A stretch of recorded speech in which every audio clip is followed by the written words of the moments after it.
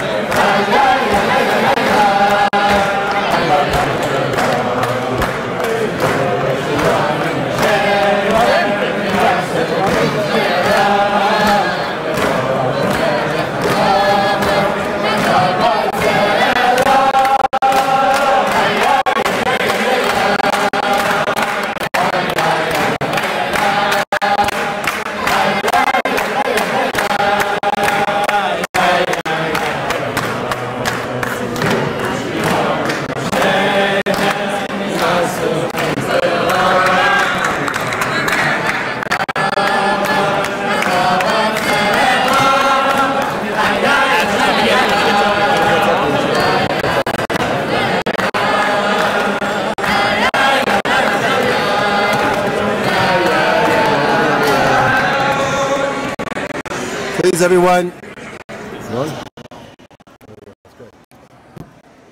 Everyone, please take your seats and be ready to welcome the new.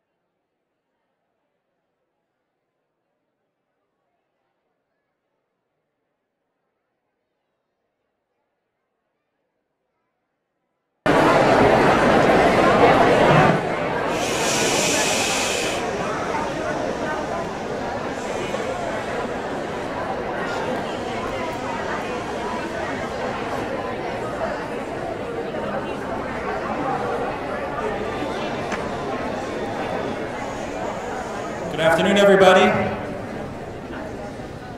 Before we begin, I'd just like everybody to please silence your cell phones. Bereshos to the rabbis, Rabbi Feldman, Chief Rabbi Lau, the esteemed community rabbis who are here, and everyone gathered today. On behalf of the Board of Trustees of Beth Jacob, it's my distinct honor to welcome you to the momentous moment in the history of our shul, and we're rededicating the crown of this shul, the main sanctuary.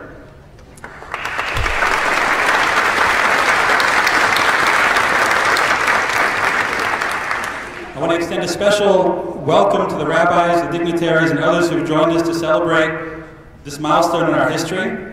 A special welcome to Ambassador Judith Barnaz Shore, the Consul General of the State of Israel for the Southeastern United States. We're honored to have you here and joining us. Thank you.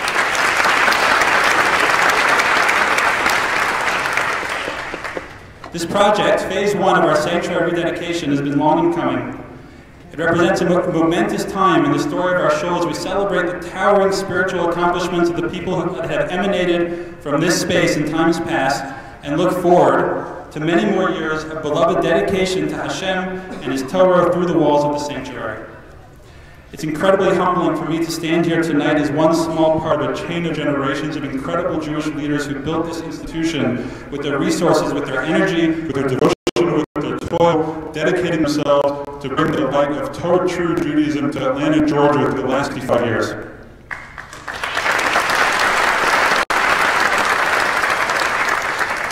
As all of you know, this project has been a partnership of many members of our community.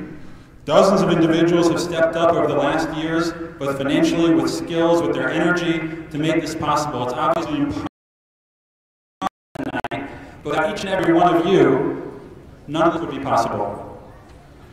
Among the countless individuals who've devoted hours of time and energy to this project, I'd like to extend a special recognition to the steering committee of Phase 1 of our project, which is chaired by Michael Sanker.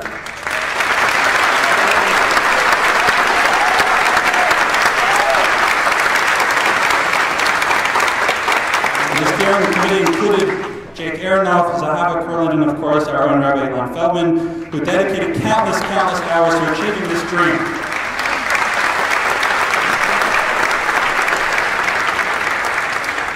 I also want to extend a special thank you to Miriam Khan, who stepped up to chair the Capital Campaign Committee and publicity for the renovation project at a time when few others wanted to step forward and take ownership of it, and she really put her all into the project.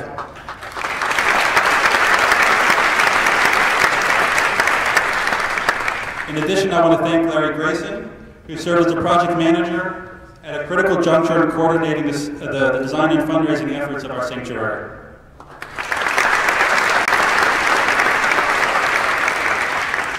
And of course, I'd like to thank Sandy Cooper, our architect from Cooper, Collins, and Carusi, and his architectural team, as well as Mitchell George and John Tomlinson of Humphreys & Companies, our general contractor.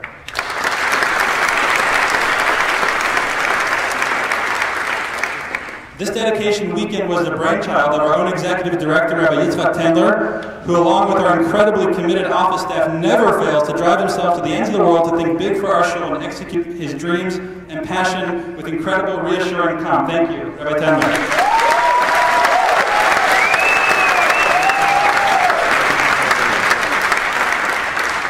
And last but certainly not least, we recognize our maintenance staff, led by Mr. Ryan Langlanay, who put themselves out with good cheer, flexibility, devotion over the past year, the myriads and myriads of tasks that went into keeping this shul together throughout this very transitionary period for the last year as we were dedicating this shul.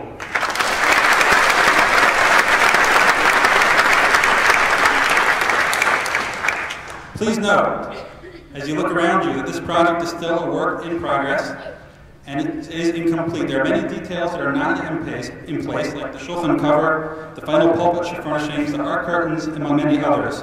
We acknowledge that the mechitza has not been fully tweaked yet to maximize sight lines and between certain parts of the room and the pulpit. And like any renovation project, we ask for your patience, for your forbearance, and tolerance as we settle into our newly renovated home. Please feel free to email the office with any thoughts and comments starting tomorrow.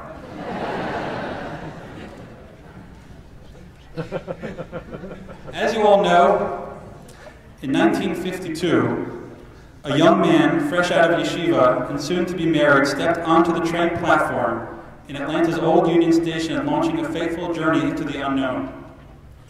Now, almost 65 years later, who could have thought that so much spiritually could have been accomplished in this sleepy southern town?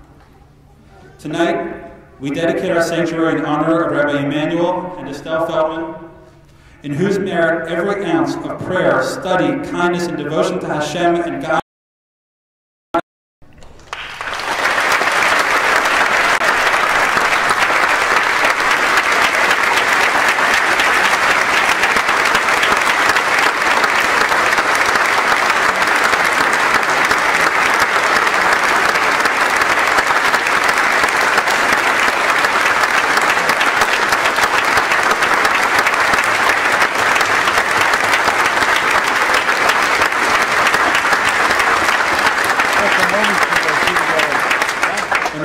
stepped off that train, he did not bring his own values with him.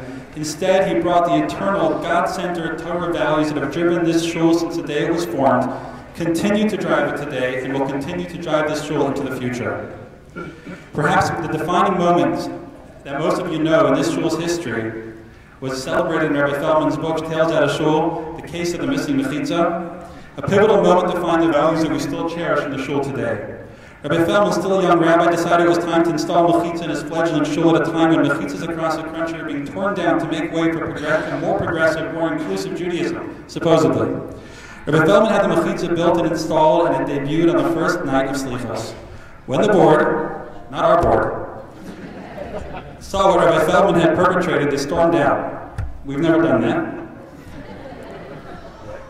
The next morning, the mechitza had disappeared. Rabbi Feldman, with the Rebbitzins' unwavering support, stood his ground and informed the board that if the mechitza was not replaced by Rosh Hashanah, he was gone. After a week of the board cajoling and trying to convince him and begging him to reconsider, Rabbi Feldman refused to back down when the sanctity of God and the sanctity of the shul and the sanctity of Hashem's Torah in this world was at stake. He had only one care: Kiddush Shem Shemaim, sanctifying the name of God in the world. Then, as you all know, on the morning of Rosh Hashanah, the mechitza magically reappeared, forever redefining the trajectory of the Atlanta Jewish community.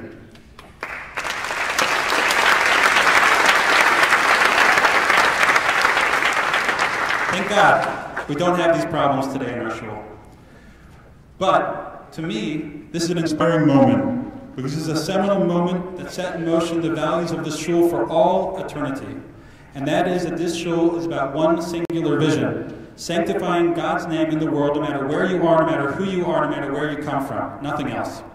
We're not driven by political persuasions. We're not driven by social trends. We're not driven by money. We're not driven by anything else. Only one question defines every decision that we make in this shul: does it bring us closer to sanctifying Hashem's name in the world? And does it bring us closer to actualizing Hashem's purpose for the Jewish people in the world?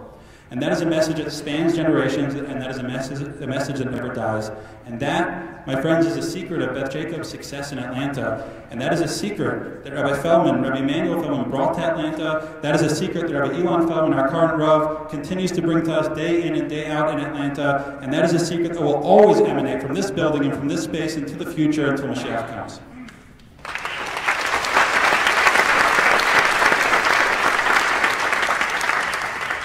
Therefore, Rabbi Feldman, Rabbi Emanuel Feldman, is our deepest and most profound honor to dedicate this sanctuary, the place that will forever perpetuate the spiritual values that you brought into this town, to you and your Rebbitzin. We are so fortunate that you are here with us today to celebrate this day. And with that, I would like to call on Rabbi Emanuel Feldman to preside over the lighting of our iconic Ner Tamid, the eternal flame, the same flame that has been burning in this shul, in this sanctuary for over 65 years. Thank you.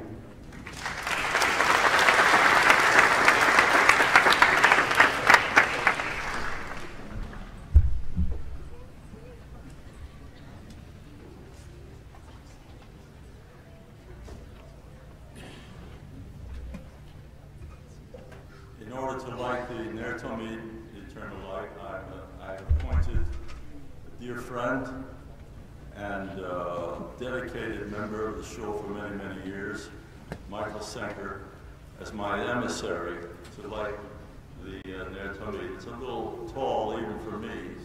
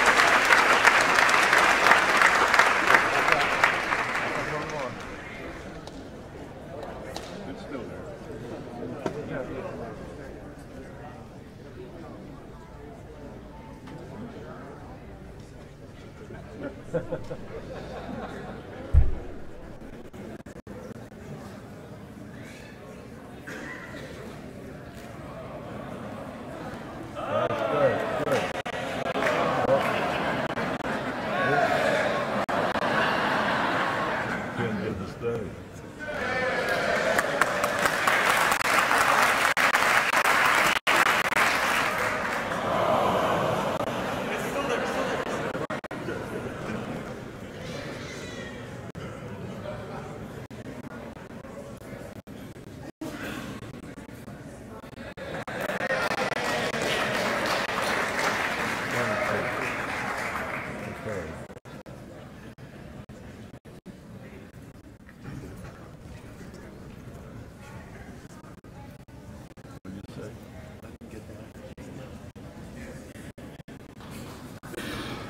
Thank you, Michael.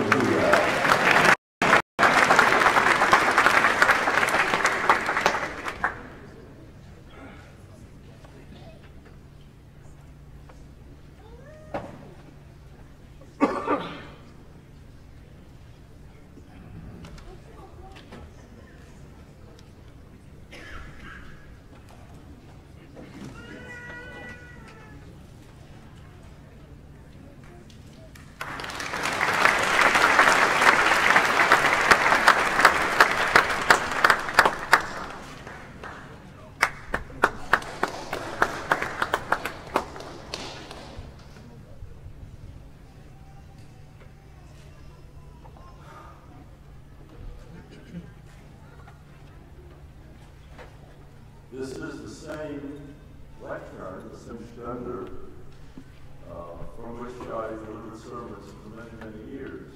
It's been a little bit refurbished, but it's the same. This morning, when I, against the rules, where it said do not enter, I entered.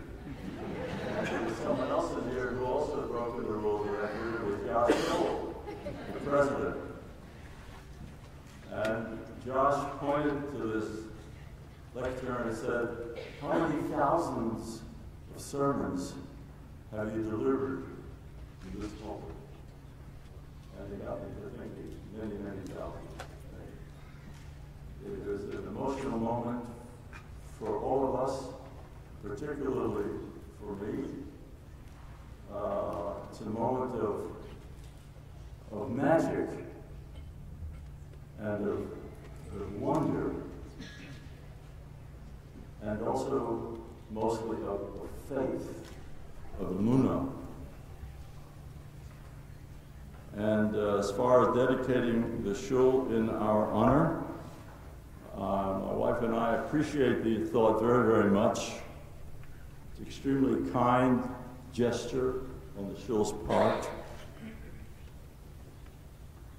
But you and I know to whom the shul is really dedicated.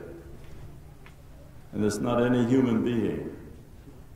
It's dedicated to the one above, who in the history of this shul, from its small, humble beginnings downtown on Boulevard, has provided us with guidance and now and then with hidden miracles, so that we could come to this day, Shechionu v'kiyomonu v'giyonu lazman hazeh, to this moment. So it's to him that we dedicate this beautiful sanctuary. This is a moment of memories. I don't think I'll be able to get through them all without choking up, but I'll try. I look around here and I think about the millions of words of prayer that have emanated from this room over the years. Words of joy and words of grief, laughter, weeping, celebrations of baby naming and bris milah and bar mitzvahs and bas mitzvahs and weddings and prayers for the sick and funerals. All together, we've been part of this over the years. We've grown up together. I don't know about you, but I certainly did grow up together, because when I came, I was just 24 years old. My beard was not yet black, much less white, because I had none. We've grown up together, we've learned together, learned Torah together, lived life as a community together. We've had ups and downs and peaks and valleys, which is part of life. we've celebrated and experienced the heights of joy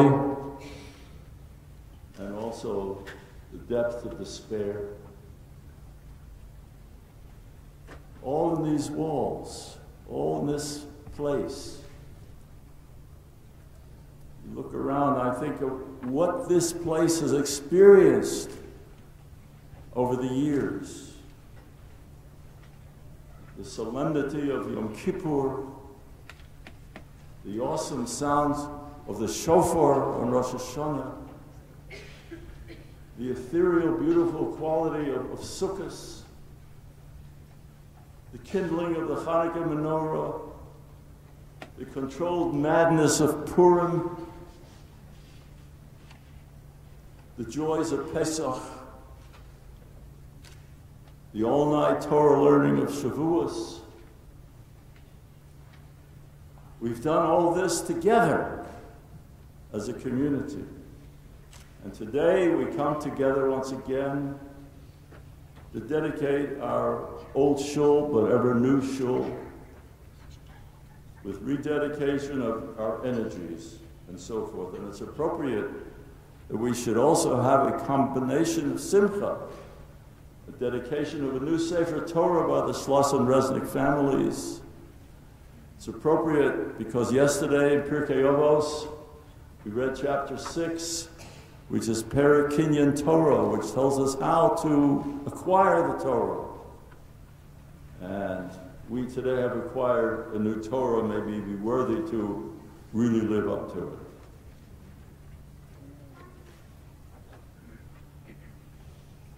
Yesterday, Bilam, the heathen prophet, tried to curse the Jewish people.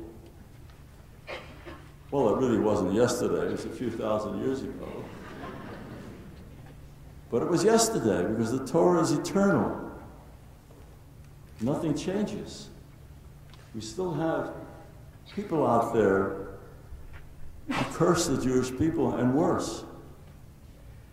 And the Gemara, the Talmud and Sanhedrin tells us that Bilam, most of all, wanted us not to have Botei Midrashos or Botei Knissos. He didn't want us to have study halls to learn Torah, and he didn't want us to have synagogues to pray to God. This was the object of his curse. Not to have studied Torah and not to have anyone praying to God. That would guarantee, he knew, the destruction of the Jewish people, the end of Am Yisrael. He knew that a synagogue represents an eidah, the Hebrew word for a community, a tzibur, a public, an eidah. But eidah also means aid, ayin dalet, which means a witness. Eidah, ayin dalet means a community, tzibur, but ayin dalet also means witness, testimony. And the shul represents a testimony and witness to the existence of a creator. Why was Bilam against this? Why did he want to destroy this? Because he knew that these were the bulwarks and the refuge from the inroads of the outside world. Therefore, his curse was turned into a blessing by HaKadosh Baruch Hu. The words that we say every morning in the davening, Matovu ohalecha Yaakov. How goodly are thy tents, O Yaakov, O people of Israel, of house of Jacob, of Beth Jacob. Mishkan osecha Yisrael, your dwelling places, O people of Israel.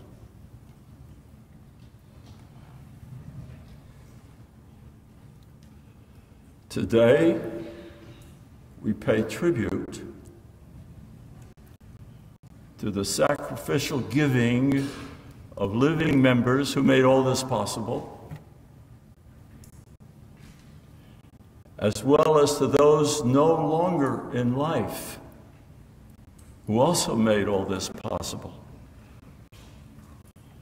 And some of those no longer in life were not fully observant Jews, but they saw in Orthodox Judaism, in classical Judaism, they saw in Torah and in Jewish tradition, they saw the bulwark and the refuge and the future of Am Yisrael. And they supported it with their lives, with their fortune. I pay tribute to them. They're not here today. There's very few people who were here in 1952 when my wife and I first came. There are one or two that I recall, but I won't mention their names. I only get in trouble whenever I mention names. I have enough trouble already. It is a tremendous honor to have Rabbi Meir as our special guest this whole Shabbos. The former beloved Chief Rabbi of Israel, former only in title, but not in the present tense. He's still beloved. He's the former beloved Chief Rabbi. He's a former Chief Rabbi, but he's still the present day beloved Chief Rabbi of the Jewish people, not only in Israel, but wherever he goes. He's a tremendous ambassador to all kinds of Jews, not just Orthodox Jews, not just Haredi Jews, not just modern Orthodox Jews, but the non-observant Jews, the non-Orthodox Jews, the secular Jews, to non-Jews, to Muslims. He has a special gift of reaching out to everybody. Rarely in the annals of the Chief Rabbinate in Israel has there been one man who's been so beloved. Rabbi Ilan will be introduced later. I don't mean this as an introduction to him, but he will be talking later. But I want to introduce the members of Beth Jacob to you, Rabbi Ilan. I want you to know whom you're talking to. Rav Lau, in 1952, Orthodox Judaism was down for the count. I don't know whether there's an expression down for the count in Hebrew, but it means we were one foot in the grave. It took a certain madness, a certain craziness to imagine that from the ashes of Torah in America in '52, this little shul would become a beacon of light for Torah and for its values and its mitzvahs in this community and in many communities around the country. So this is again a tribute to the men and women of those years who had the faith and the courage and the sheer ornery stubbornness to follow the impossible dream, as some of you are here today. Again, I won't mention names. You know who you are. Who had faith and took a chance in engaging a 24-year-old rabbi and his 20-year-old bride. I still remember the day I came off the train in Union Station. Is there still a Union Station downtown? Not anymore. Came off the train and was met by a couple of the officers of the shul in August of 1952. They kept looking for a rabbi. They kept overlooking me. Where's the rabbi? He didn't get off the train. Then finally, when I met them and told them who I was, they said, "Oh, we thought you were a shortstop, a left fielder, a rabbi." But they took a chance with me. They didn't always agree with where I was going. Some of them wanted to follow others who had an easier way for popularity. But they stayed the course. They stayed the course. And I echo, thinking of them and thinking of you yourselves and your forebears. I think of the pasuk in Yirmiyahu and Prophet Jeremiah. It says, Zacharti loch chesed ne'urayach. You know the pasuk because we sing it on the high holidays. Zacharti loch chesed ne'urayach. Ahas klulosoyach. Singing is part of the admission price. But you remember that because our choir and Chazan always sings it. Jeremiah says, I remember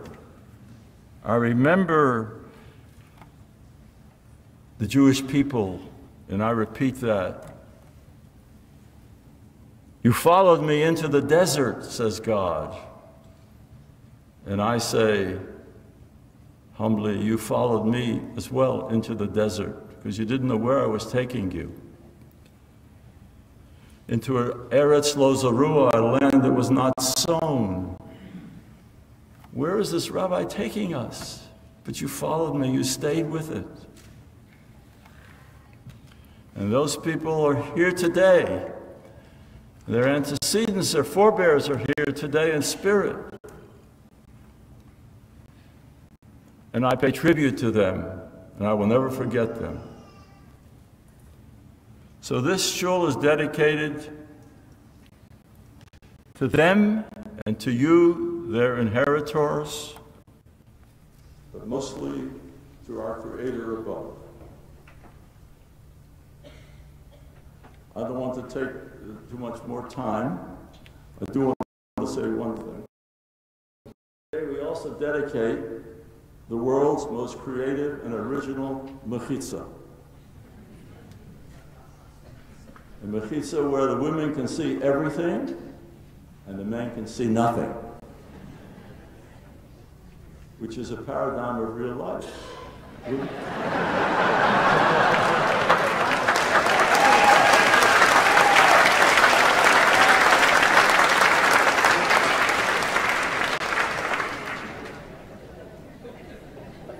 There's only one other being in the universe who sees everything but cannot be seen.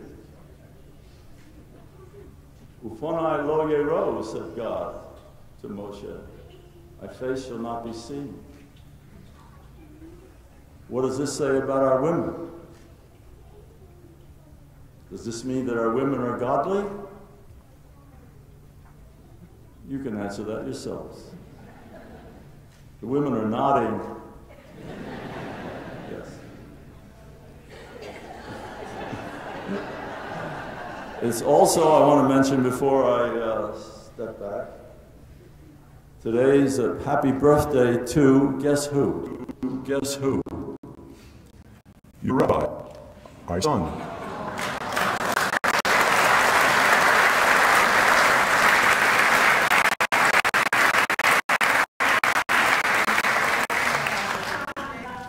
I would sing, but one song per sermon is enough.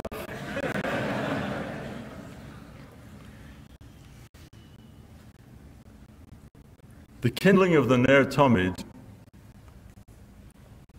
of the eternity of the Torah, the eternity of the Jewish people and the eternity of the Jewish soul. We Jewish people have a different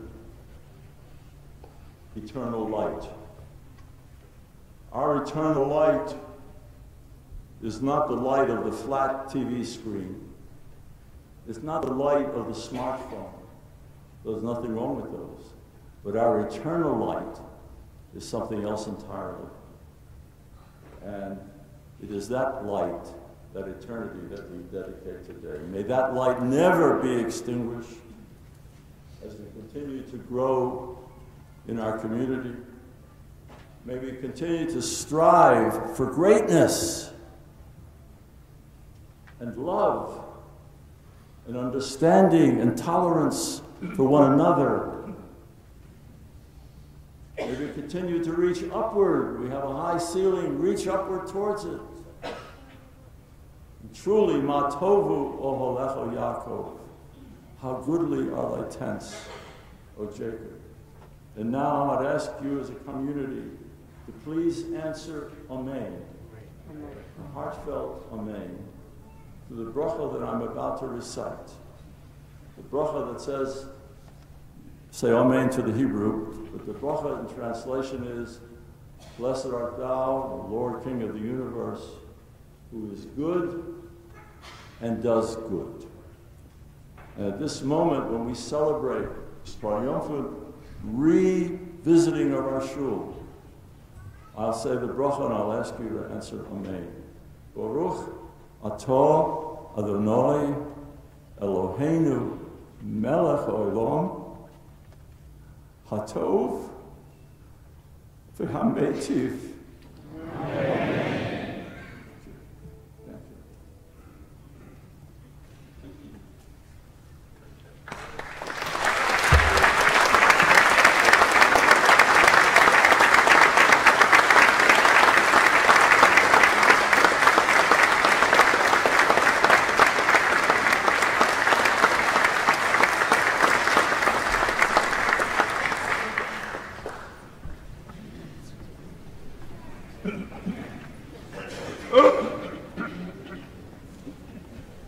The words for the following are on page 11, and please remain standing.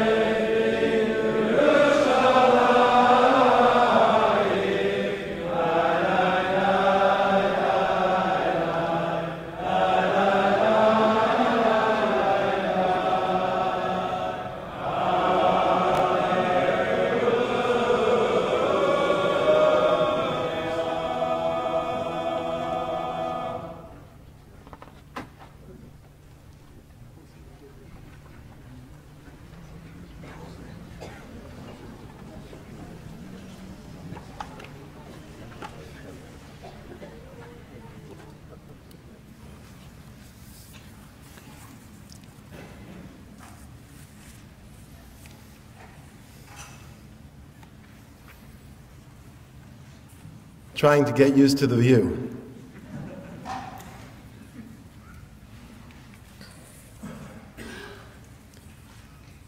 Earlier this morning, I had the privilege of FaceTiming with my mother in Israel, and the first words out of her mouth were, "You have a huge ego to throw such a birthday party on your birthday."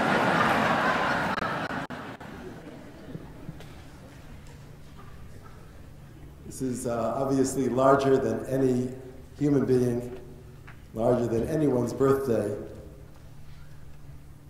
I'm sure it's not lost on many of you that the sun is reaching the top of the trees on the western half of the sky, and many of us have gathered here year after year at such a point, at Me'ilah, at the closing of Yom Kippur, where we are gathered as one community, where our real souls are exposed, where, as I like to say, if we were only a soul, If we were only a soul, and were given a chance to come back once a year and prance around freely, without limitation, it would be the Ne'ilah of Yom Kippur, and that is such a moment now.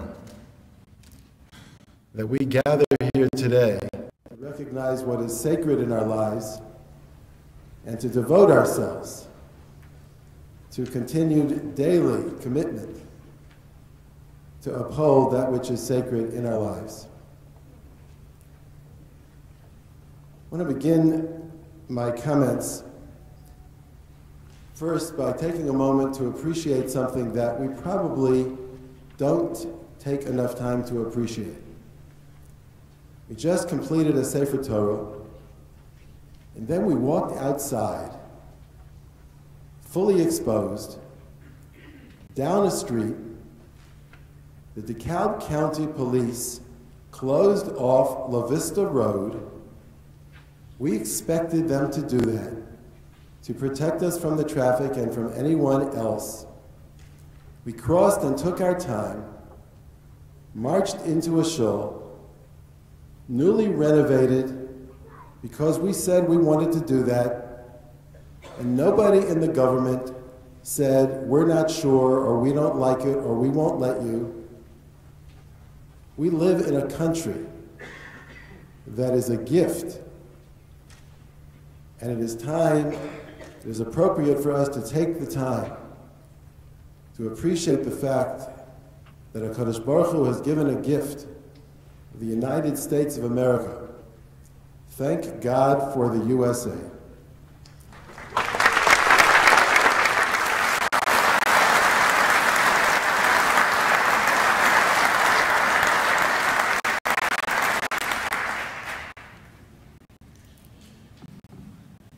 Not to get into politics, but we managed to build a wall faster than the President of the United States.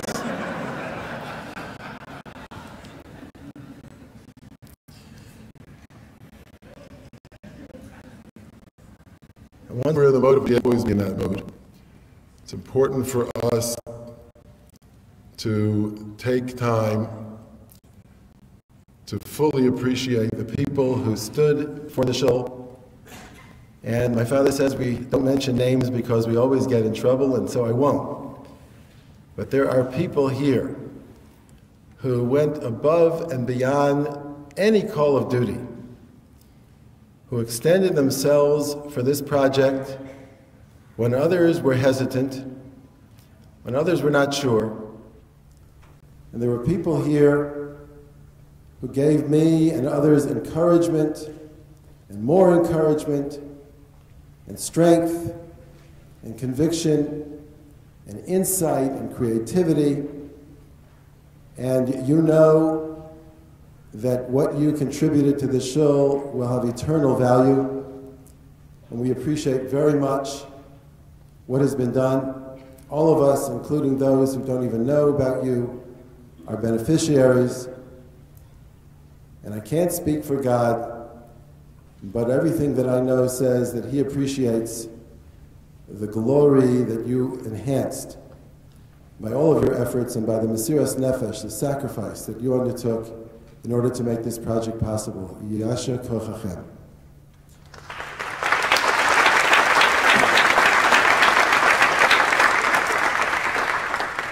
I have to tell you something. You know, I did a lot of soliciting for this project, a lot of conversations with many, many people. There's one conversation that haunts me. It wasn't a negative conversation. It didn't go at all the way I expected. First of all, I'll tell you that I got absolutely no money from this couple. I asked them for a significant amount, and they said no. And here's what they told me. They said, we believe in the future of the Jewish people, and therefore we're not going to give you a penny. And I said, come again? And they said, we believe that the future of the Jewish people is in Israel. And we believe there's no future for the Jews in America.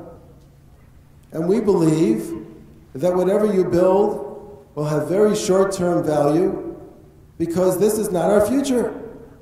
And we don't even like the things we're seeing. We don't like the direction things are going. And Rabbi, don't you believe that ultimately we're going to experience the Geula and we're all going to return to Israel? Why are we investing funds in this project? And I was soliciting them, so I didn't want to give them a whole sermon. But I thought about it, and I've been thinking about it for a couple of years.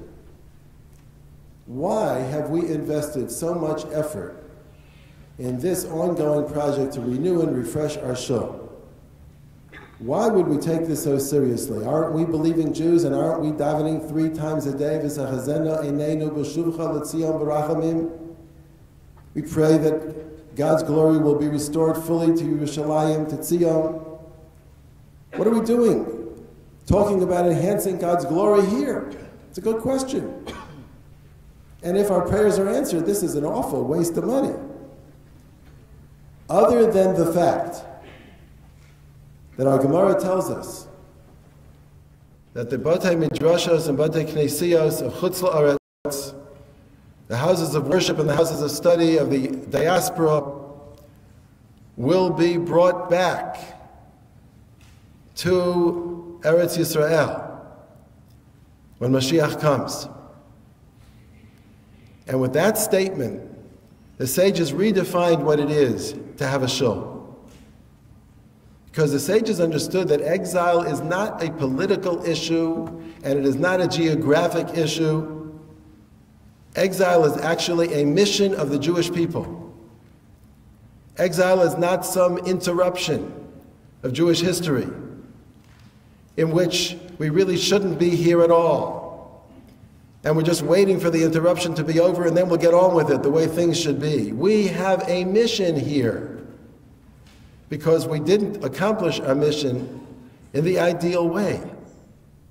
And our mission is the same as it was before, but we've got to do it differently. We have got to bring the Word of God to the entire world, not by being that example isolated and focused in Eretz Yisrael, but by scattering ourselves to the 4 corners of the world and sharing the reality of the presence of God in daily life to the entire world. And we have to do that by standing for Kedusha, by standing for the notion that human beings can be elevated, by living lives of sanctity, by living lives of honesty, lives of generosity, lives of loving God and loving humans, lives of connection, lives of recognizing that we are all one.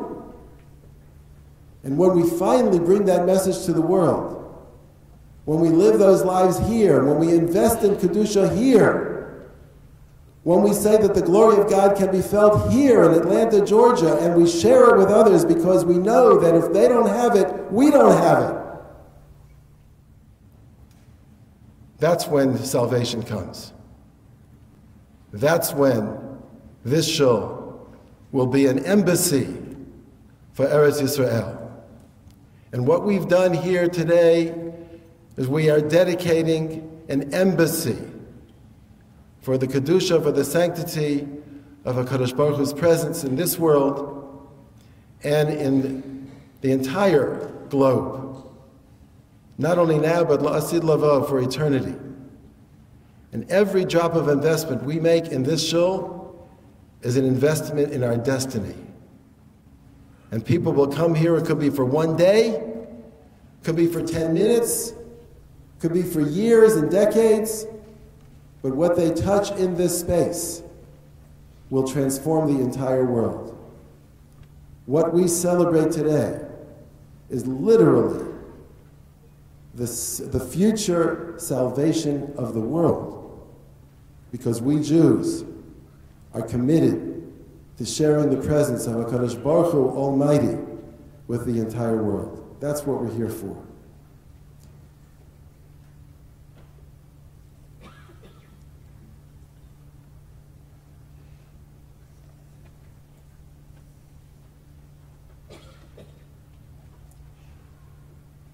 Which brings me to an important comment. Something that I want to remind you all of that you already know, but something that we need to be present to. This is a beautiful space. Sandy Cooper took our vision, our dream, the comments of many, many dozens of you, meetings and meetings and more meetings, revisions and revisions, and created a physically beautiful space. It's intimate, it's grand, it's fresh, it's clean, it's modern, and it's ancient. Beautiful job.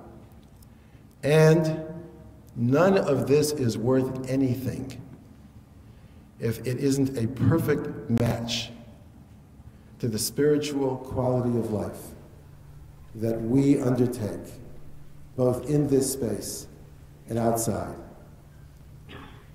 None of this has any value because of what went on here for 50 or 60 years, unless we so treasure what went on here in the past that we bring it into the future.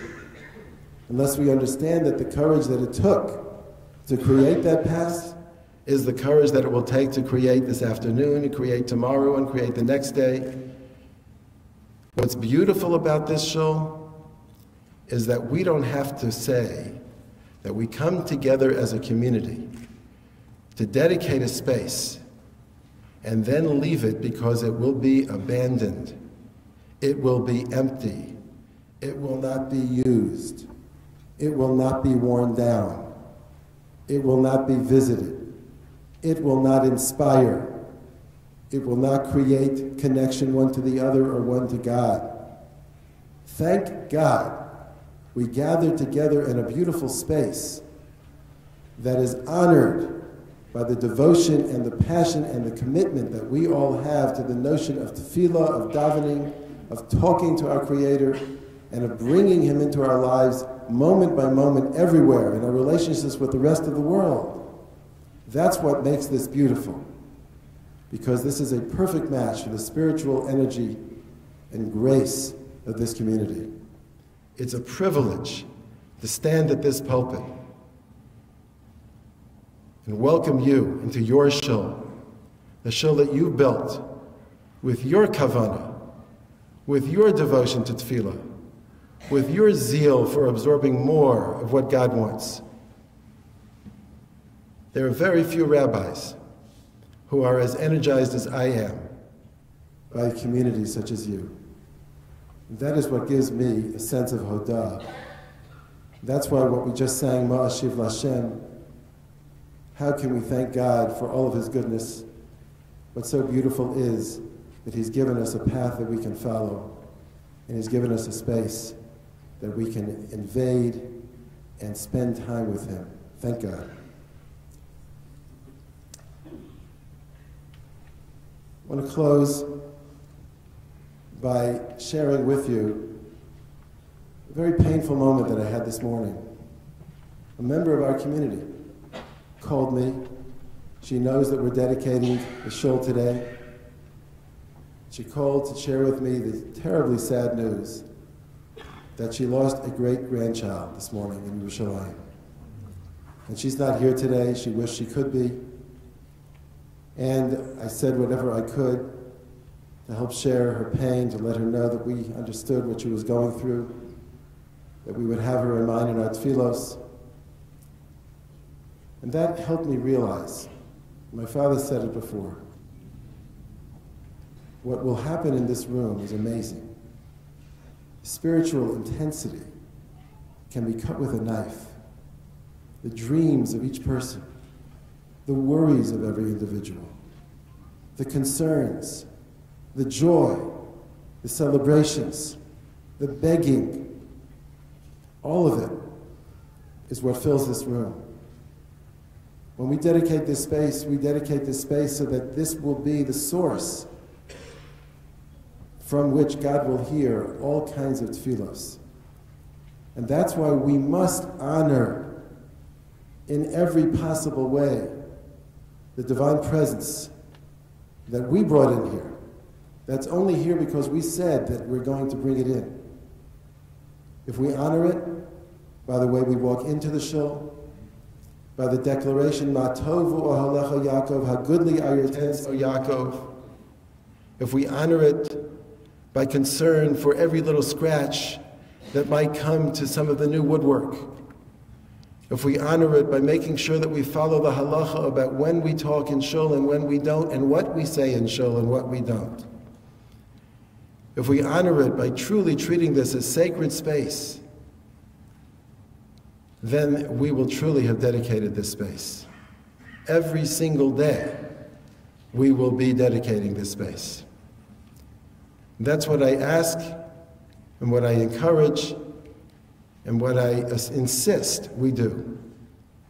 We must treasure this space so that the Shekhinah, which is so delicate a presence, it's so delicate a lover. The Shekhinah does not take well to insults. God's divine presence runs when it's not welcome. So that Shekhinah, let's welcome it in.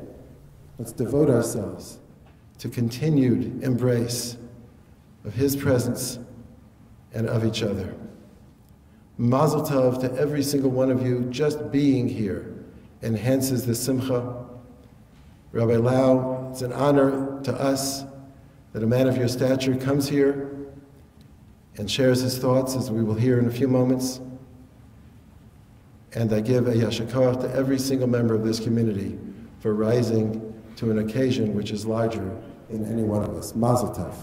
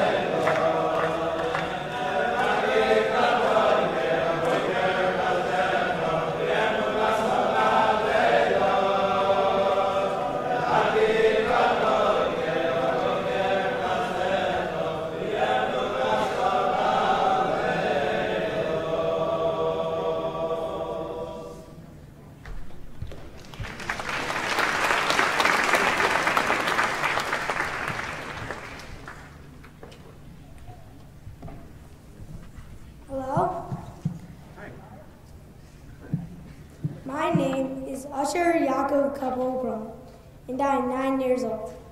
I am thankful to Hashem for many things. I live at home with my parents and my brothers and sisters.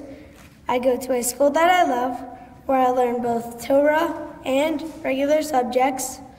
I love my shul, and I love our community. Everyone in it feels like family to me. I am very thankful that my parents are always here for me. They teach me Torah values, they make sure I do my homework, and they took me in every night. When Rabbi Ilan was my age, he had none of these. He lost his beloved parents, he lived through years of war, he survived the concentration camp, and his life was pretty much shattered. But Rabbi Ilan's spirit remained strong. And with great courage, he rebuilt a life that gave spiritual leadership to Jewish people everywhere, including me, including all of us. So, it is my great honor to introduce Chief Rabbi Israel Meir Lau.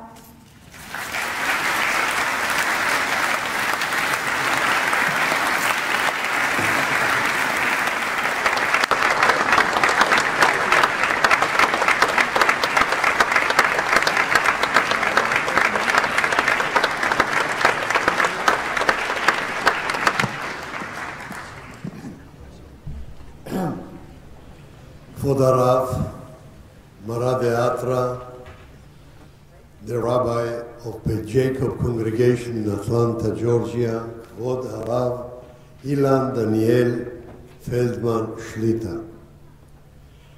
Emeritus Rabbi, the founder of the community, the founder of the Shul, K'vod Harav Emanuel Feldman Shlita. In brackets, I must to add something. I have a very special, intimate, emotional solidarity with Rabbi Emanuel Feldman. I will tell you why. That's right that we are both Rabbonim. That's right that we both made Aliyah. I made Aliyah in 1945. He made Aliyah a little bit later. But I wasn't forced to come. No one asked me. My brother brought me as a child. I didn't know where I'm going. He made it from free will, good will. He made a choice to go on Aliyah to live in Yerushalayim. I'm not as privileged as him to live in Yerushalayim. I live only in Tel Aviv. But one thing we have in common, not very many have it. Maybe in the Hasidic movement, it's regular. In the yeshiva world, it's also regular. But in the rabbinate, it's very rare. His son, Rabbi Ilan Feldman, is replacing the seat of his father, and with such a success, he is leading the community that his father founded. To be on the place of the father, this is a great accomplishment and the greatest naches of a father, to see his son sitting with such a love and admiration of the community to his son. I have almost the same destiny. My son is today the chief rabbi of Israel. So I was 10 years, you cannot be more than 10 years cadence as chief rabbi. And for the first time in the history of the rabbinate, since Rav Kook, Zecher Tzadik Livracha, we were privileged that Rav Ovadia Yosef, his son, and the Badel Chaim Arokim, me, to see my son elected. I didn't nominate him. Elected and beloved, to sit on my seat and to be the chief rabbi of the state of Israel. So I understand Rabbi Emanuel very well. We are very close and emotionally very, very close each to the other. President of the community, the board of directors, Consul General of Israel, K'vod Rabbanim, donors of this magnificent shul. Renovation of such a sanctuary. Very rare in the world to see a building like this. Very rare. I was amazed when we entered to say Matovu Alecha Yaakov. I knew where I'm going to, but I didn't expect to see such a beautiful building, and I can only quote my father-in-law. Rabbi Yitzchak Yedidia Frankel was the chief rabbi of Tel Aviv. He came once to a dedication of a new shul in Tel Aviv. It was a large synagogue, maybe not like this, large enough. And he said, I say a blessing just the contrary to a blessing we say in a Brit Milah, in circumcision. Brit Milah is a dedication of a new shul. In Brit Milah we say, Ze hakatan, this little one, the child, gadol yihyeh. I say about the synagogue, just the contrary. Ze hagadol, this huge building, katan yihyeh, will be too narrow, too small, because many people will join the shul, and many others will want to be members in Beit Jacob of Atlanta. All the other Jews who are not members yet, and they will come and say, we want to be a part of it. So De Hagadol, this huge building, Katani here, will be too small, too narrow, and you will have to increase it, to ask a permission to increase the shul. This is a great blessing for a shul. What is a shul? A shul has in Hebrew 3 titles. We call it Beit Tfilah, a house of prayer. Isaiah the prophet speaks about Beiti, my house, says the Lord Almighty, Beit Tfilah yikareh lechol ha'amim. So the first thing is a place of prayer. Shacharit, Mincha, Ma'ariv, who speaks the holidays, Rosh Chodeshim, Musaf, Ne'ilah of Yom Kippur, Kol Nidre. First of all, the function of this building is to be a Beit Tfilah. Number 2, there is another expression in Hebrew, Beit Midrash, a place where we learn Torah, we study, we have lessons, shiurim, speeches of the rabbi, the assistant rabbi. All together, it's not only a place to pray and go home. Today is Daf Hayomi Bava Batra Kufamachet. You know that there is a shiur, daily shiurim, because after 120 years, when we come to heaven, the Lord Almighty asks each of us the first question, Kavata itim la Torah?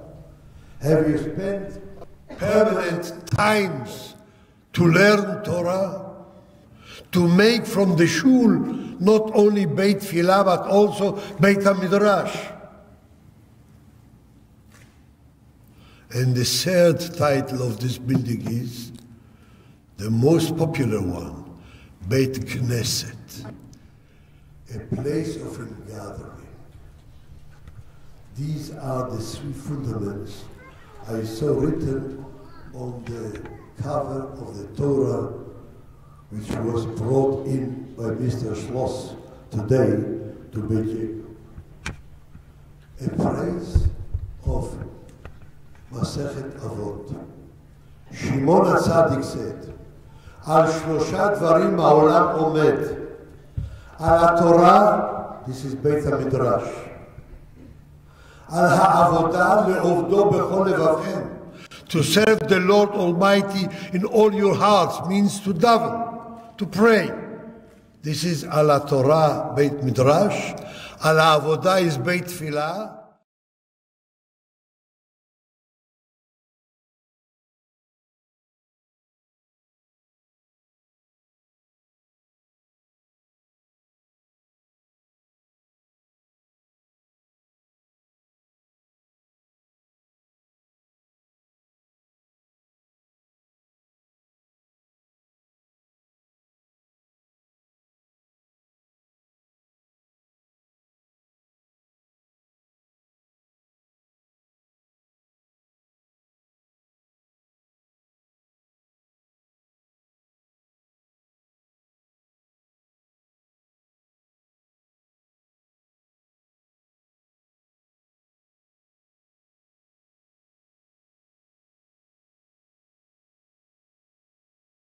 sing together.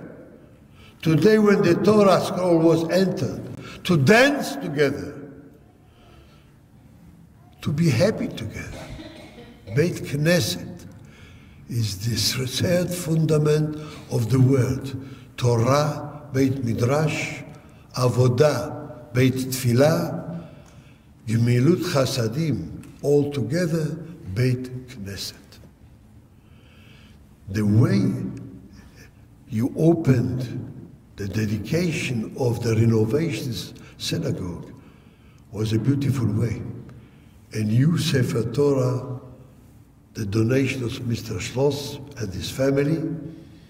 Look, this parade from his home to the shul was a demonstration of Kiddush Hashem.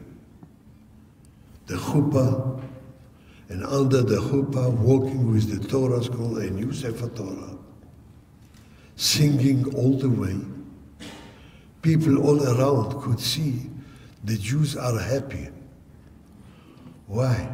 A new Torah scroll is given where to the shul, to the center. And I want to say one word about the center. King David says in the Psalms, chapter Kufyutet 119, Me'oivai techakmeini mitzvotecha. If I want to understand the importance, the holiness of your commandments, I can learn it from my enemies. Me'oivai techakmeini mitzvotecha. You make me more understanding, more understood by my enemies. What means? If you want to understand the importance of this shul, of this day of the dedication of the beautiful shul here, learn it from our enemies. What do I mean? The Nazis, Yimach Shemam, brutal as they were, evil as they were the devil itself, but they were smart. They learned very well what makes the Jews a nation, what gives them the power, what is the uniqueness of the Jewish people. Why are they still in existence after all the nations from the old time, when they came up on the stage, disappeared? They learned the story of the Jewish people. How come? They are in exile. Above hundreds of years in exile. Destroyed their homeland. Destroyed the first and the second temple. They have no army, no government, no parliament, nothing. They have no nation, and still they exist. All the others, empires, Ammon, Moab, Balak ben Zippor, king of Moab, Midian, Aram, Plishtim, Tzor v'Tzidon, Ashur, Bavel, Paras Umadai, Yavan, the old Greeks, Roma, Carthago. Where are they? Where is one of them? There was no genocide and pogroms and Holocaust. So the Germans, smart, they knew that the heart of the Jewish people is the shul. So the first affair, Nazis' affair organized was 10 months before World War II broke out. I mentioned it. Kristallnacht. November the 9th, 1938. 10 months before the war broke out.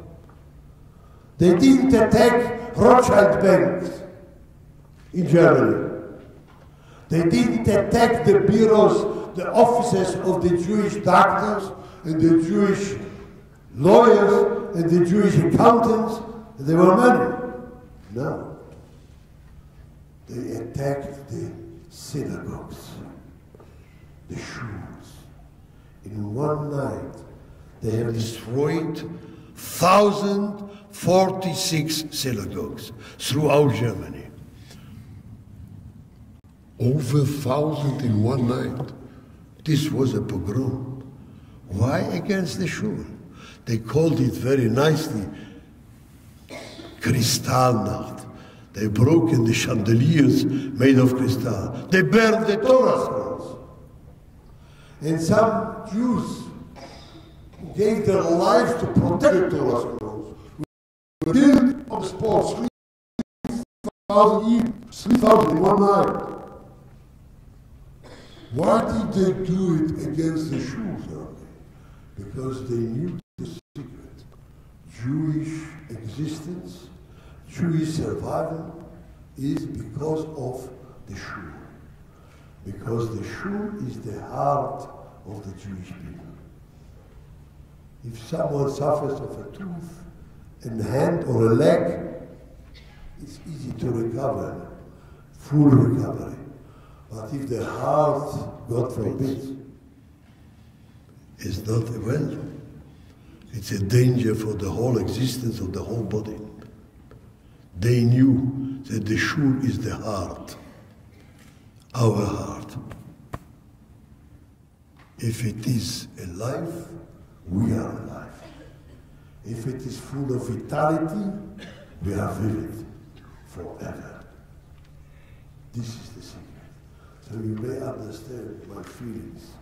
When I was here for the first time, 34 years ago, and I met Rabbi Emanuel Feldman here in Atlanta. He asked me to come to his shul, Beth Jacob. What was the Beth Jacob shul? Can you imagine 34 years ago? You don't have to imagine. You know. A shtibel, a room, a small synagogue. And then we could say like the British, Ze hakaton gadol yeh. This little one will be great. I didn't dream about such greatness like this one I see and I face today. For the Rabbi Ilan, all your members, your staff of course, and the donors, that they gave not money, they gave their hearts for this beautiful place.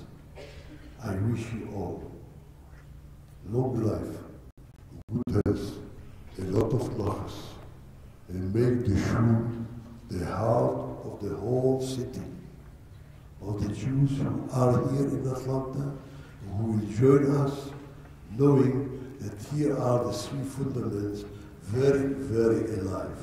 Torah, Avodah, Ugemilut Chasadim. Beit Midrash, Beit Tfilah, and Beit Knesset.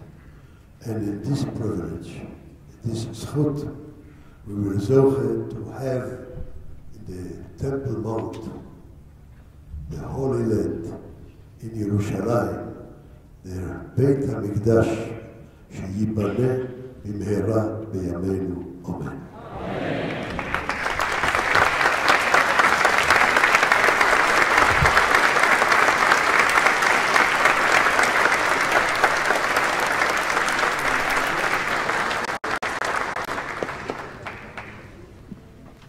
Thank you, Rabbi Lau, for your inspiring words and powerful words. And the Torah that was dedicated, as was mentioned earlier, stands for Torah, Avodah, and Gemilas Chasadim, is in memory done by the Schloss and Resnick families.